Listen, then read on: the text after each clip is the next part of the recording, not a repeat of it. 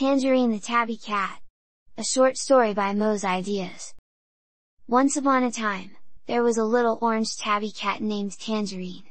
She was a sweet and gentle soul, and loved nothing more than snuggling in the sun and exploring the world around her. One day, Tangerine discovered a field of tall grass and wildflowers just beyond her backyard.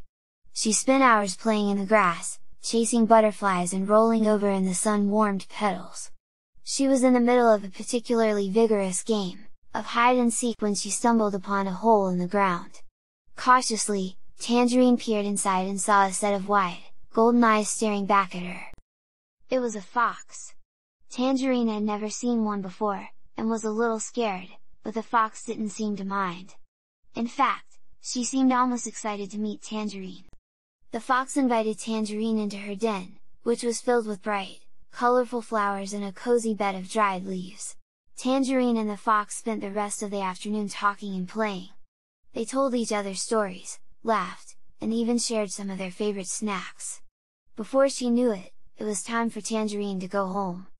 The fox waved goodbye as Tangerine bounded away, and they continued to meet in the field every day thereafter. Tangerine had never been so happy, and she looked forward to every visit with her new friend. From then on, Tangerine would always remember her adventures in the field and the friendship she had made with the fox. The end.